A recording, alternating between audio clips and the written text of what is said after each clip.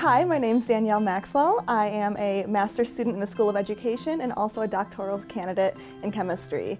I received the graduate research grant in 2022. My dissertation research is focused on the science, identity, and racial identity development of Latina undergraduate students, specifically at Hispanic Serving Institutions in the Southwestern United States. So this grant funding helps support that work, specifically providing compensation to participants, making sure that I could travel to the Southwest, and engaging in all aspects of research, including hiring another graduate student to complete data analysis with me. Some outcomes of this have been some presentations at conferences. For instance, I went to Puerto Rico in 2022 to share some results from this project, and I've also presented this work at a Gordon Research Conference, both as a poster and as an oral presentation. And I'm hoping to keep writing about this project, incorporating it into my dissertation, and then probably publishing 1 to 3 papers about it within the next couple of years. My dissertation research, being focused on Latina students, is really helping advance our understanding of Latina students' experiences in science. And so a lot of my dissertation research is looking at how students have access or do not have access to resources that support their identity development and growth as scholars. And so my dissertation research has looked at various components of those resources and those activation of resources.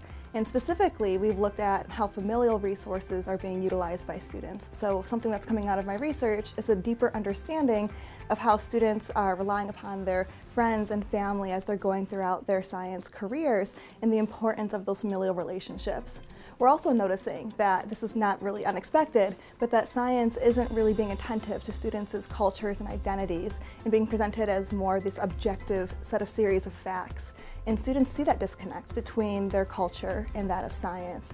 And so they're engaging in this negotiation between those identities and trying to figure out where do they fit within science and how do they see their culture and sense of self within science broadly. And considering anti-racism and the implications that our work has for that, our work is really advancing ideas about how to best support Latina students in STEM education. That has implications for instructors and curriculum designers who might be wanting to bring more culturally relevant pedagogies into the classroom and be attentive to students' identities. My dissertation research is funded jointly by the National Science Foundation and by the Anti-Racism Graduate Research Grant.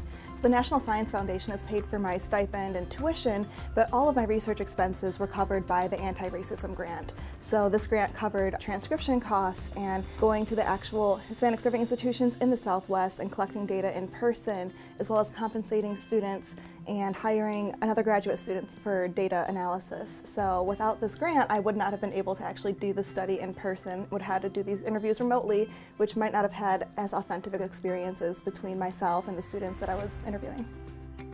I'm just really grateful for this opportunity. Graduate students don't always have the option to submit their own internal grants. This was really helpful for developing those grant writing skills and learning how to manage a budget along the way, so I'm just really grateful for that.